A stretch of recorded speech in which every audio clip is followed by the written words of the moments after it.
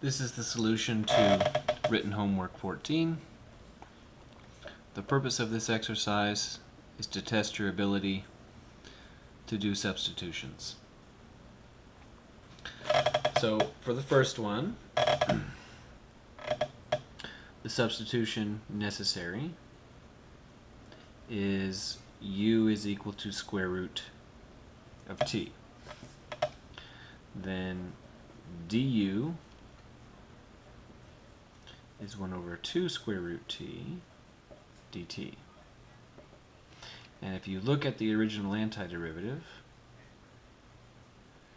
it can be written as e to square root t and then multiplied by 1 over square root t dt. So we almost have that. All that we need to do is make this 2 du. So 2 du is 1 over square root t dt. So making that substitution, the antiderivative becomes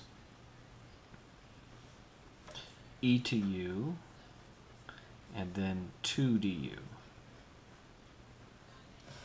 And that 2 is just a constant, so it doesn't affect anything.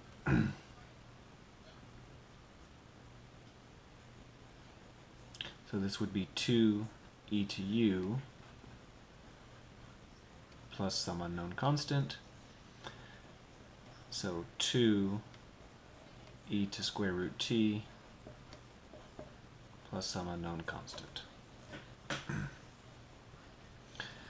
The second one requires the substitution u is x plus 6. So du is dx. And many students regard this example as tricky because this u will cover this x plus 6 and this du, so this x plus 6 goes with this u, and this du goes with this dx, and then many students get stuck here wondering what to do with this x. And the answer is, with this equation you can solve for x. So this is u minus 6 is x. So this blue u minus 6 can cover that blue x. As a result, the new antiderivative is antiderivative u minus 6 and then divided by u to 4 du. Now some algebraic simplification. This would be u to negative 3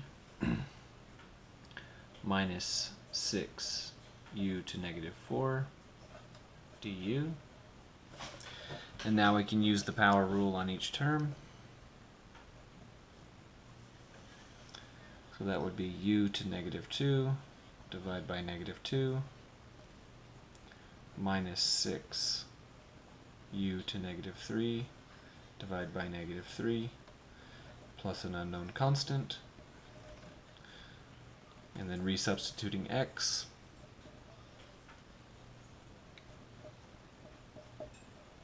x plus 6 to negative 2 divided by negative 2 minus 6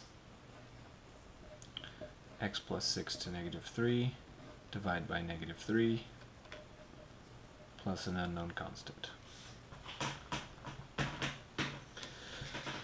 On part C,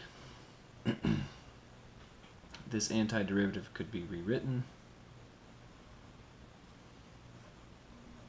as 5 plus e to negative 3x to 5, and then move this e to 3x to the numerator as e to negative 3x.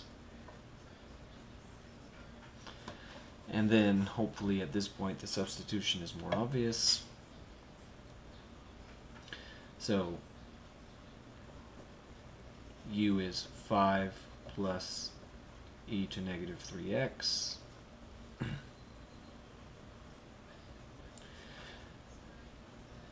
du, the derivative of 5 is 0, the derivative of e to negative 3x is e to negative 3x dx. Forgot the negative 3.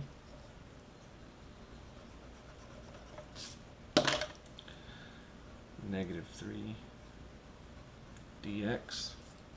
So we're missing this negative 3 in the antiderivative. So we can divide by negative 3.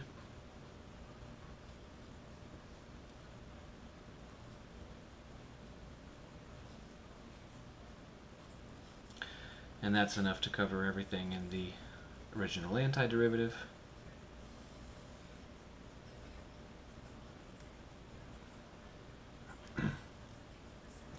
That gives u to 5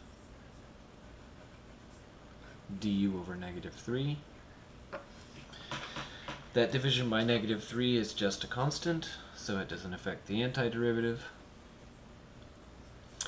And u to 5 is a power rule, so this is u to 6 over 6, and multiplied by 1 over negative 3, plus a constant.